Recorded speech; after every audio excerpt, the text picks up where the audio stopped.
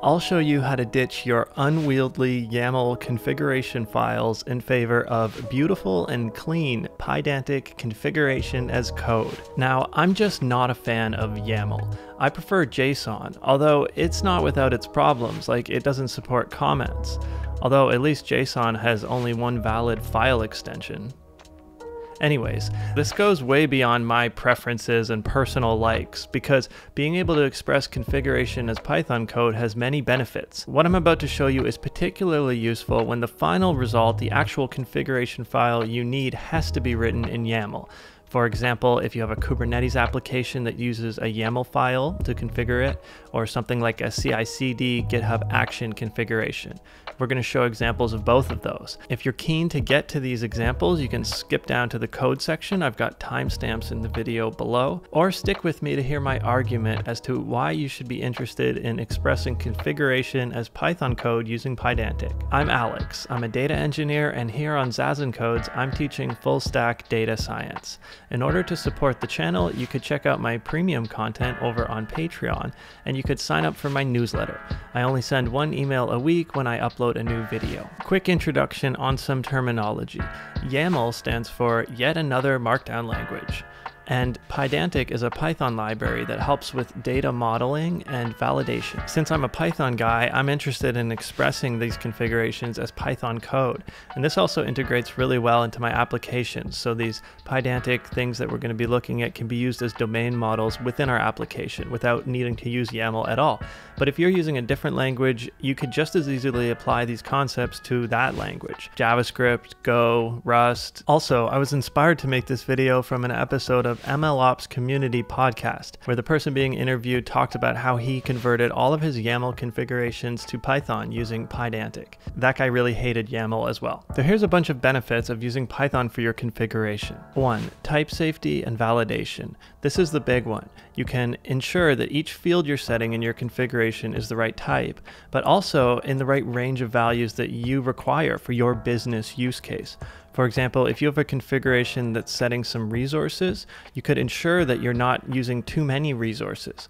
Like maybe you only want a maximum of 4 CPUs. We're going to see examples of this with Pydantic. Dynamic configuration. For example, if you had to set up a configuration based on some values in a database, you could have a Python script that fetches those values and populates a configuration file dynamically. And lastly, the domain model.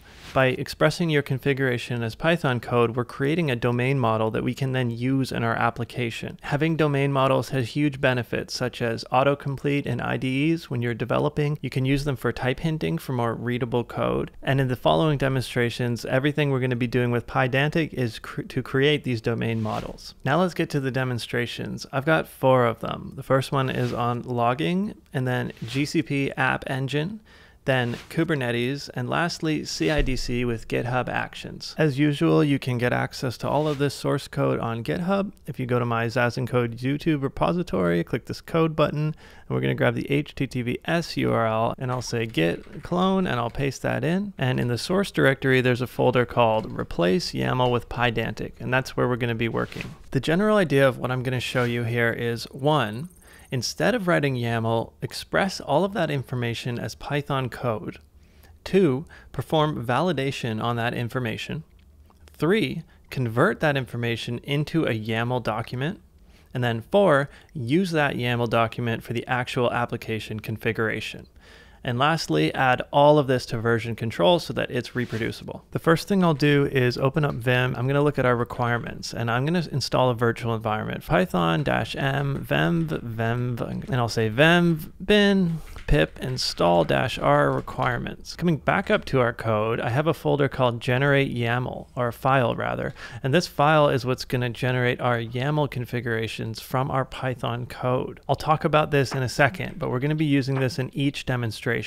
And the first demonstration is about logging. So let me zoom in on this, and I'm going to open up our app. This is like the result of our demonstration. We're going to just run this simple script that runs a debug, an info, a warning, and an error log to our screen. And what it does is it uses our logger object that we're going to load from a configuration file. I can actually get rid of this line, and we're going to be looking at this logging config.yaml file in order to get the configuration for our logs. I have a function to set up the logging, and that takes in that configuration path. It opens it up, it parses it using PyYAML, and then it loads it as a dictionary into our logging module. Now, as you can see over in the left-hand side, we don't have this logging config file, but we have this config.py file. Now, I realize I'm jumping through some hoops here, but this is just for a demonstration of how this all works. We're going to see more practical demonstrations in part 2, 3, and 4. So let's open up this configuration file and see what we've got.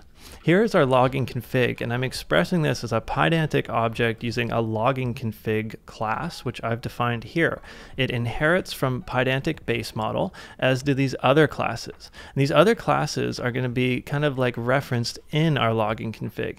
So for example, formatters is a dictionary where the keys are strings and the values are these formatter configs. And the reason we do this is so that we can have subfields in a clean way with Pydantic. But we don't have to do it that way. For example, for handlers, our keys are strings and our values are just dictionaries. So rather than using Pydantic with this kind of layered approach, like with this logging config, it has 3 keys and value pairs.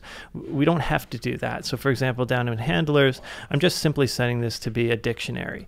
But the power of Pydantic is that you can use these kind of sub-objects and express a more rich data model. Now, there's no validation going on here aside from type checking. So for example, our version is 1, but let's say I tried to create a string called 1.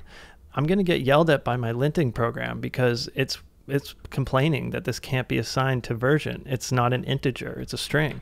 So it's forcing me to create a version that's a string.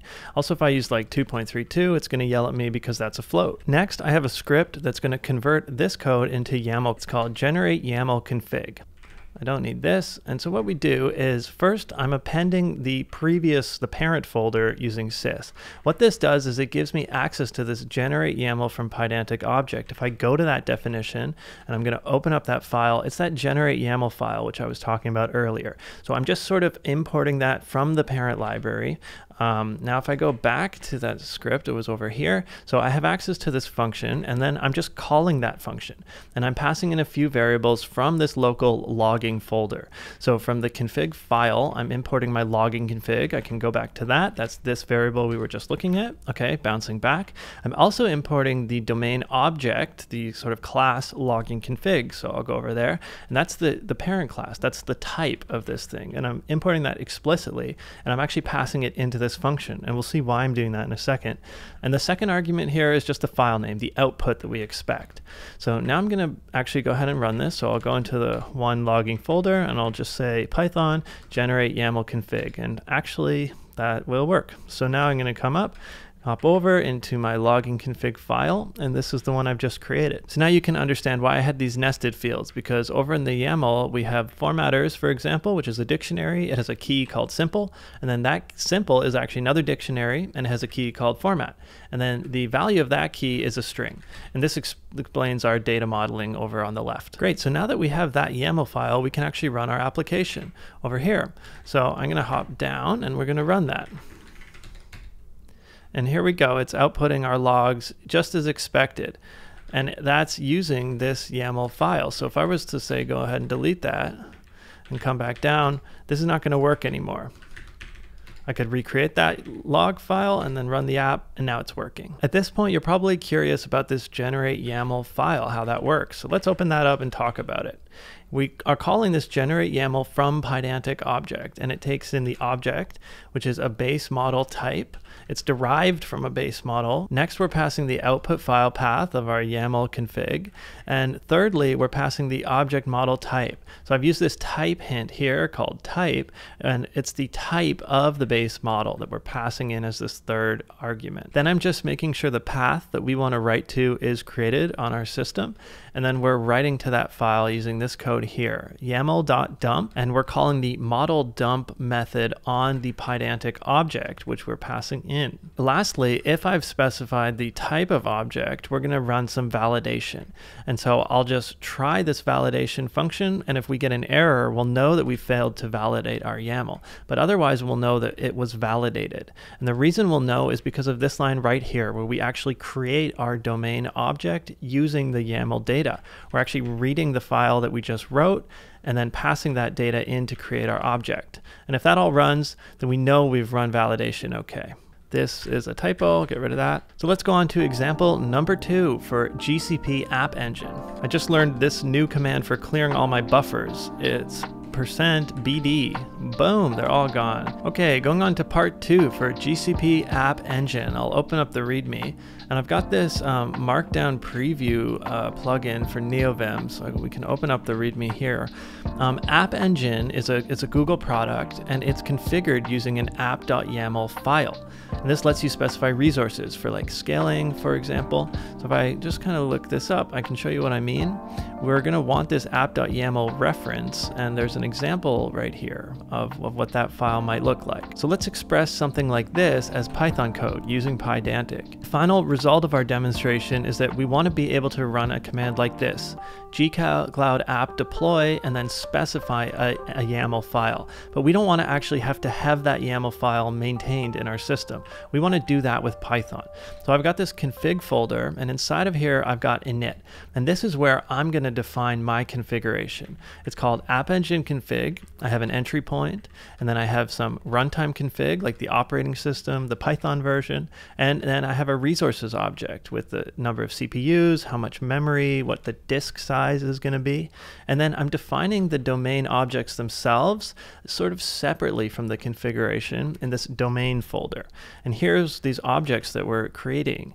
I have an app engine config, and it actually has a runtime and an environment which have default values. Let's get this open alongside of our actual configuration. So on the right hand side, we have our domain model, app engine config, a runtime config, which is a runtime config object. Let's follow that and look at what the runtime config object is doing. It has an operating system, which is a string, and it has to match a given pattern, or else we're going to get a validation error. So I'm saying that we're only allowed to have Ubuntu runtimes. And for the Python version, it has to be greater than or equal to 3.7. So over on my left-hand side, let's say I'm trying to set a Python version of 3.4. It's going to let me do that until I try and compile this. So let's do the compiling now. I'll go into this demonstration, and I have this file called generate YAML config, and let's try and run that. And I'm getting an error. It's saying runtime config, and what's the error? Input should be greater than or equal to 3.7. So it's not allowing me to have a bad version of Python. I could have 3.8, so let's do that and run it. And it looks like everything worked, and validation went okay. How cool is this? So what else can I do? Well, if we look at our resources, I have a CPU that has to be greater than 1 and less than or equal to 2. I also have limits on my memory size and my disk size. If you create a resource that's too big, it's going to be really expensive. So it's going to help you put limits and safety on your application. Now, by the way, when we ran this, we were able to create that YAML file I was talking about. And here it is. It's a new file in our Git repository. It's called app.yaml. Let's open that up and compare that to our configuration. Here we have an entry point, we have an environment, we have scaling, and then we have our resources. And notice, for example, CPU is 1.0. So it's not an integer, whereas manual scaling is 1 without a 0, so it is an integer. And that's because of our domain model. If I look at CPU, that's defined as a float. It probably shouldn't be a float because it doesn't make sense to have like half a CPU, right? So I'm going to change that to an integer field. Now I can recompile this, and if I pop back up and go back to my app.yaml, CPU is now 1, like an integer, like we expect. I could also show you an example of like a bad operating system. If I tried to create this, let's say I said Debian instead. Let's go down, and when I try and do this, it's going to give me an error. A string must match a pattern. It must be like Ubuntu. Let's fix that up, and we'll recompile everything. Come back, and we're in business here. And so now I'd be in a great place to actually run this application, and I could say gcloud app deploy app.yaml. And when it comes to Git, I would want to commit all of this to version control. So what I'm saying is, if I say git ls files, I want to see everything in here, including my domain configuration, my app.yaml, my generate YAML config. All of this should be part of the application, so it's all reproducible. The next example is Kubernetes. Kubernetes configs can be pretty ugly. Our domain model is not as ugly as a YAML file, if you ask me.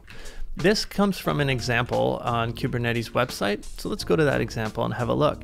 It's configuring Redis using a config map. There's some instructions for getting this up and running. You create this example Redis config, and we're not going to be converting this small configuration to a Pydantic model, but you could go ahead and run this. If you had Kubernetes running, you wanted to try this out, you can run this first command to just apply this small config. But then the next command actually pulls this config here called Redis pod. It pulls it from GitHub and it applies it. If I scroll down, that is the configuration right here, this redispod.yaml. So we're going to express this using Pydantic. I've done a pretty comprehensive domain model. The main configuration object is this pod config. So I'll type GD to go to that definition, and it has the top level keys of an API version, a kind, metadata, and a spec. And metadata and spec sub out to these sort of sub keys, and we can kind of follow the trail specifically with spec.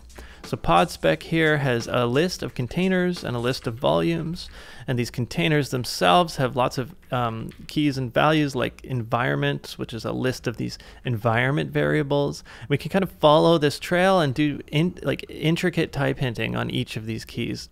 And here's what the final result looks like. Now, I think in terms of how attractive this is, it's definitely subjective.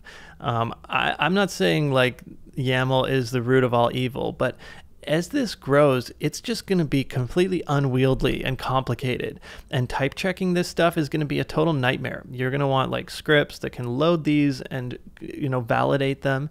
But by expressing them in this way, we're just baking all of that validation right in when we try to build our YAML config or when we use this in our application as a domain object. I actually don't have a function to create YAML from this yet. So let's copy that in, and I'm going to open that up, and we're just going to adapt this to our demonstration.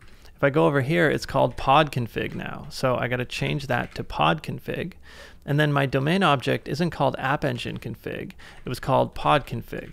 So let's create that. Now these aren't accessed, and so I'm just going to update my call down here, and I'll go back here, and instead of app config, I'll say pod config. And the file we want isn't going to be app.yaml. If I go back to the internet here, the file that we're expecting is called redispod.yaml. So I'll grab that, and I'll get rid of this and put it in here, and now we can run this. So I'm going to open up a new pane, and I'm going to say 3 Kubernetes, and I'll say Python generate YAML config. It says validation was okay. It's outputting what that looks like as a JSON. And now what I can do is open up our YAML file that resulted, redispod.yaml. And this is equivalent to what we were seeing online.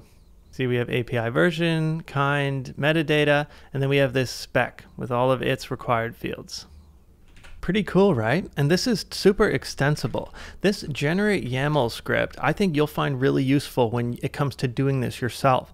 So I wanted to show you an example of actually doing this together for the CI/CD example. I don't have any code in here. We're gonna do this right now live together. Now, shit's gonna get pretty real here. And there's one big difficulty with this approach, which I haven't mentioned yet, that's gonna come to the surface here, and we're gonna have to deal with it. So I pulled up a blog post from GitHub, and this has an example of a CI/CD workflow. And these pipelines can use serverless functions in order to like run testing code, for example, for us. So if I scroll down, I'm gonna come to the CI/CD configuration YAML. There's another YAML file down lower, which is a bit more complicated, but let's start with this one.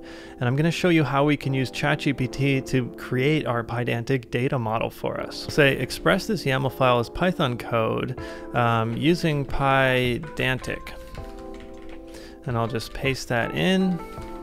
And then importantly, I'm gonna say, ensure that I can use the following functions to convert between the two. And I'm gonna paste those functions, which I have right here. Copy those, throw them down here.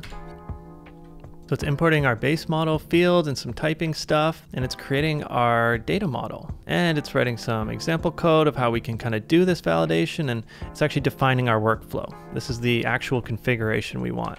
I'm gonna start there. So in this CI/CD folder, I'll create a new file, and I'm gonna call it config. I'll paste this workflow in here. Now I'm gonna define all of these Pydantic classes. Starting from workflow, I'll just select to the top, Come on over, put that in. I'm going to clean this up a little bit. Get rid of this stuff. Optional's good, but list, we don't really need list to be capitalized, so I can get rid of that. In older versions of Python, you do need that. And then I'll just format everything by saving it. Let's get rid of this comment. So mostly things are working well, but we have a few errors here. There's two that I want to call out. There's one that's with, I have an underscore here, and the other one is for runs on right here. What's going on with these things? Well, if I look at runs on, that's cool. That's a key here, but look at the field. I have this alias that says runs dash on. Why is that? Well, if I go back to the internet for the example, notice how the key has a dash in it. But in Python, we're not allowed to have variables that have dashes in them. So Pydantic really struggles here. The variable key has to be an underscore or something else, but it can't have a dash in it. So we're using that alias. Now, down in pull request, I have a field which is an alias, which is super strange. I don't think I need that. I can get rid of that one. But what's the other one I had a problem with?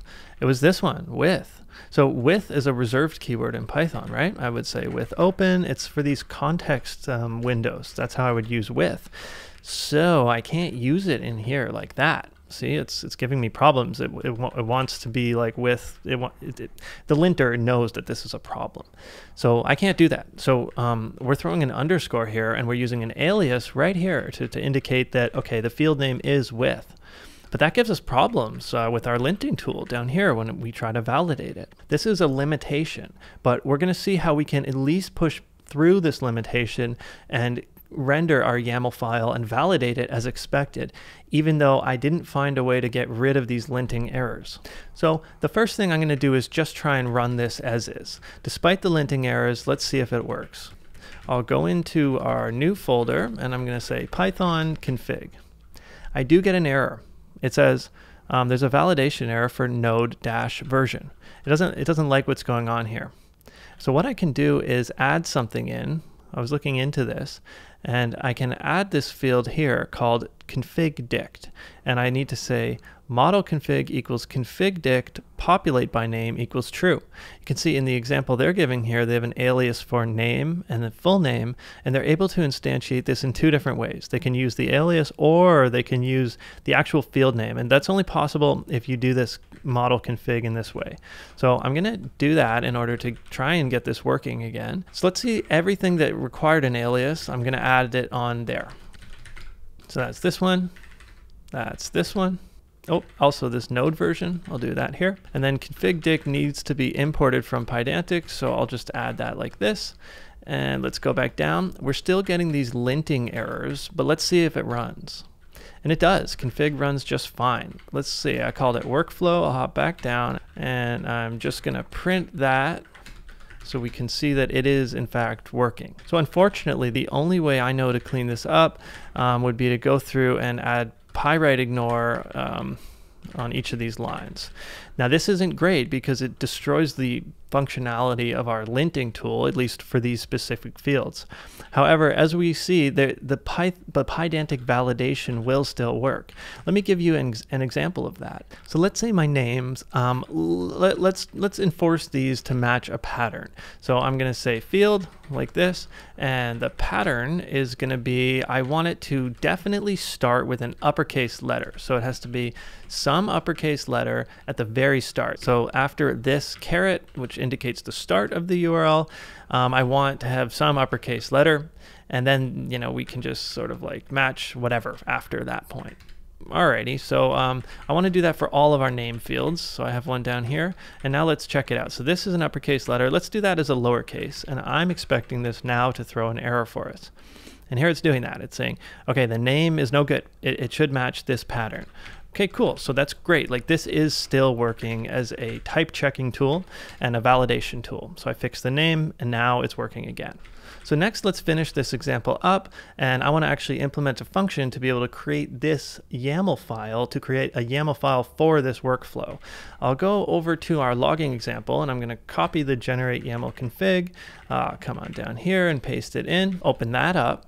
So from config, I'm importing logging config, but it was called workflow, and the config object was called workflow uppercase. So down here, I'll say workflows in here. At the end, I'll say, whoops, workflows like this.